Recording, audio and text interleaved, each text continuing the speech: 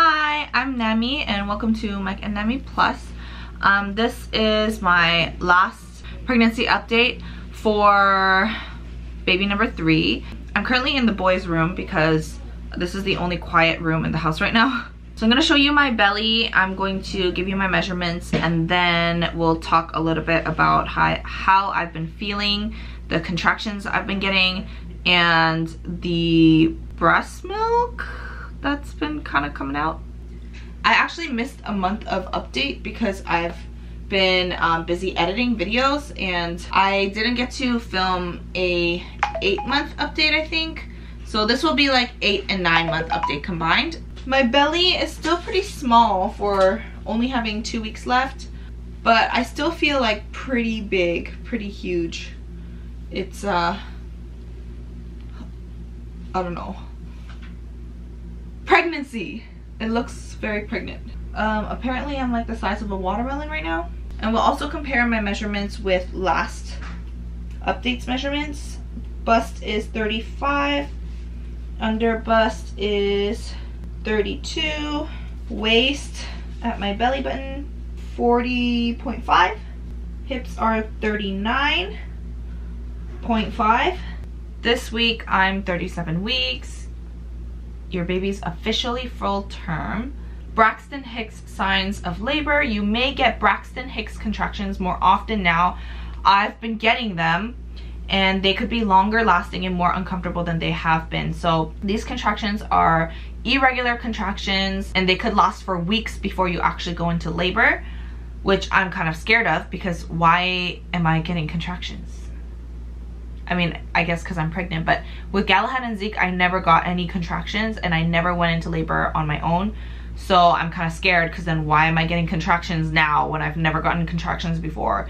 Does that mean that I might go into labor and like what will happen to my C-section then? Hi, Galahad's brushing his teeth. Good job. He lost his tooth, right? Popped right out and your grown-up tooth is growing now. Do you see it? Okay. Go look in the mirror while you brush so you know which side you did, and gently. Many babies now have a full head of hair. Oh my gosh. Around 1 inch long. Your baby is bigger than the size of a romaine lettuce. 2 weeks ago, the baby has fully grown fingernails and the uterus is up under your ribs. So sometimes I do feel feet like near my ribs and near the top of my ribs. I also noticed that I have been sleeping kind of really weird. Like I usually have a hard time getting up, but now I'm having a hard time going to sleep. And I think it's like a hormonal change that makes you able to stay up when the baby wakes up at night to feed. And have like shorter intervals of wake and shorter intervals of sleep. The other day when I was examining my pregnancy and my development, I noticed that I had a little bit of, there's something called colostrum, which is the first breast milk stage, and it's almost like a clear kind of golden colored liquid that is the first stage of breast milk. I had a little bit of colostrum developing.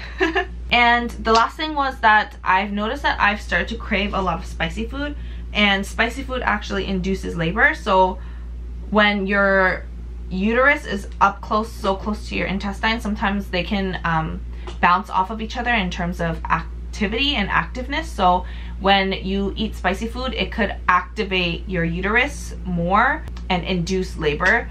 So I'm kind of scared because I've been craving spicy food and I've been eating spicy food and I've been getting Braxton Hicks contractions.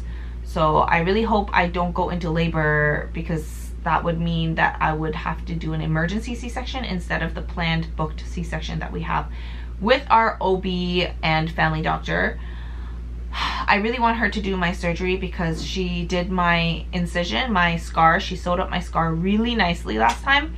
So that's why I really wanted her again, because every doctor will have a different method of how they tidy up a scar. I don't know, we'll see what happens. I have to continue my doctor's visits. I've been kind of feeling like tired and nauseous as well recently.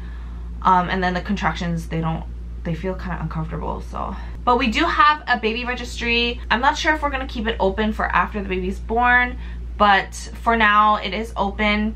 We're always thankful for all the different ways that you do support us, even the time that you do spend to watch our videos, and all of your encouraging and kind words as well. So thank you so much for watching this video, and we will see you soon. Bye.